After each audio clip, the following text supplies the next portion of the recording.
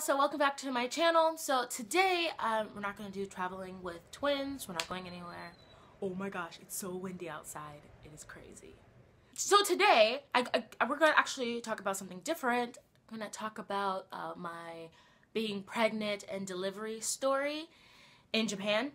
And I had a few people ask me about my experience having babies in Japan, being pregnant in Japan, all that. So I decided to make a video about it. It's easier and I only have to tell it once.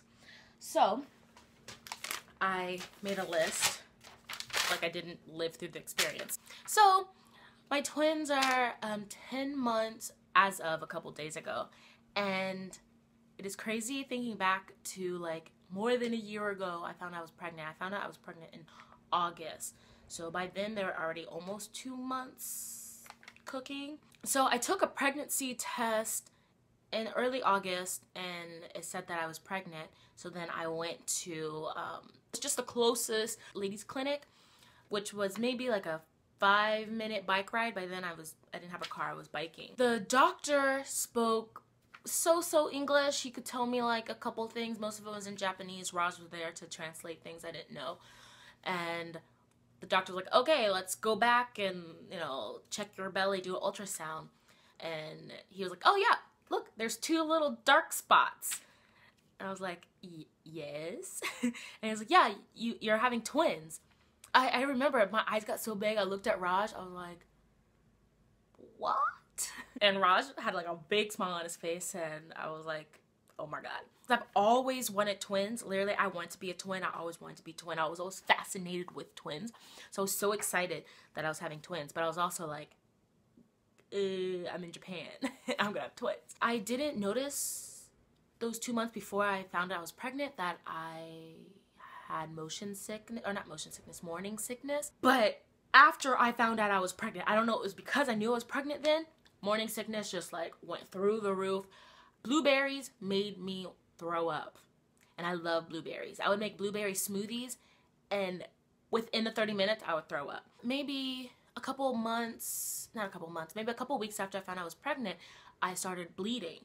You know, I was terrified. So I went back to that doctor. It was a weekend, so the clinic was closed, but they could admit you into the clinic to stay overnight. So we get there and the nurse is like, you have to stay here overnight because the doctor's on vacation or holiday or whatever. And this is a really small clinic, so he's the only doctor. It's not like, oh, can you call like the other doctor? He's the only one. So if he's on vacation, then no one's there to check you. None of the nurses can do anything but like pat you on the back and like give you medicine if you need to. One of the nurses, the day nurses, she comes up to us and she's like, it's funny because she said it with a smile. She's like, I've never seen this doctor ever deliver twins before. And this is a pretty old doctor. And she was like middle-aged too. And she said she was there for like she's been at that clinic for a while. And that kind of scared me because in Japan, they do C-sections when you have twins. It's just what they do. And when she told me that, I was like, I don't want someone to cut me open. I've never done it before. So that kind of scared me. Also, it scared me because I kept bleeding and the nurses were like, yeah, the doctor's on vacation and he'll be here like the next day. So just keep bleeding and blah. So Raj and I told our fears to the nurses, our concern to the nurse. This is the night nurse now. And then she called the doctor and I guess he came from wherever he was having vacation from. He was like, yeah, I think maybe because you don't trust the nurses, literally the night nurse didn't tell me anything. Because you don't trust the nurses, I think you should probably go to a bigger clinic. And in my mind, I was like, okay, because obviously you've never delivered twins before, so bye. So we went to a bigger clinic, which was 100 times better because first of all, the doctor that we had spoke English like fluently. But after we went to the hospital, we found out that we actually need to register that we're having a baby. So we went to the city hall. And at the city hall, you register that you're having a baby. They give you a coupon book because having a baby is not covered under health insurance. In Japan, there's national health insurance, but being pregnant is not an illness, so they don't cover that. They give you coupon, encourage moms to still get checkups even though it's not covered under the national health insurance. By now, I'm like, I don't know, 4 months pregnant or so. And every time I go to the doctor, the hospital, they checked my pee, my weight, my blood pressure, and then I'll always have an ultrasound, and they'll show me like the babies and like they're the size of this and they look good. And every once in a while I'll get a blood test. Every once in a while I'll talk to the midwives and talk about birthing plans, which in Japan, the birthing plan is whatever they say the birthing plan is. There's no like, actually I want to do this. No, they just tell you the birthing plan and then you're like, okay.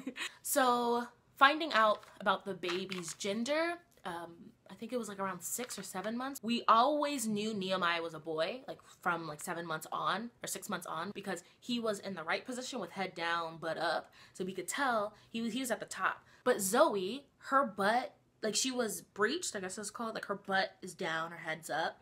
So her butt was like in the darkness of my body where they couldn't get like the ultrasound to. Like they would get to like maybe a butt cheek, and like once they got bigger, they stopped moving around. So it was just, we were never going to be able to tell until the day they were delivered. Now, maybe I'm 7 months pregnant. No, 8, 7, 8, it's February. February, I decided to take my maternity leave in Japan. Before the baby is due, you get, time off. And it depends on if you're having one baby or multiples. And for twins, you get 6 weeks, so a month and a half. I decided to just take a month off because what am I going to do in the house for a month and a half? I decided to just take off in February. Also, for maternity leave, and then after the baby's born, that maternity leave, you only get paid 60% of your salary, and you only get that money after you come back from work. So in February, I just like, this is like at the end of February, I just, prepared the house, bought a whole bunch of stuff for the babies. I also had a baby shower, so I invited a lot of my English teaching friends. Now we're getting close to delivery. The doctor wanted me to be admitted into the hospital 2 or 3 weeks before my due date. And I was concerned about price and how much it was going to cost in Japan because, again, having a baby is not a illness, so it's not covered by the national health insurance. So I was scared. I was like, 2-3 weeks, I can't do that. I don't have enough money for a hospital bed for that much. Found out that because it's not covered by the national health insurance, it's up to the prefecture to like give gifts, I guess. I don't know what I'm talking about. But anyways, I found out there's gift money. There's pregnancy gift money. You have a baby, you get this gift money. I had a large amount of money that I had towards having a C-section, staying in the hospital, doctor's fees, baby fees, or whatever. I had this huge chunk of money. And I don't know how much C-sections cost, but anyway. I decided that 2-3 weeks was too much. And I asked, can I just come in like a week before the babies are due? Because I don't speak that much Japanese. I don't want to be stuck in the hospital for 2-3 weeks.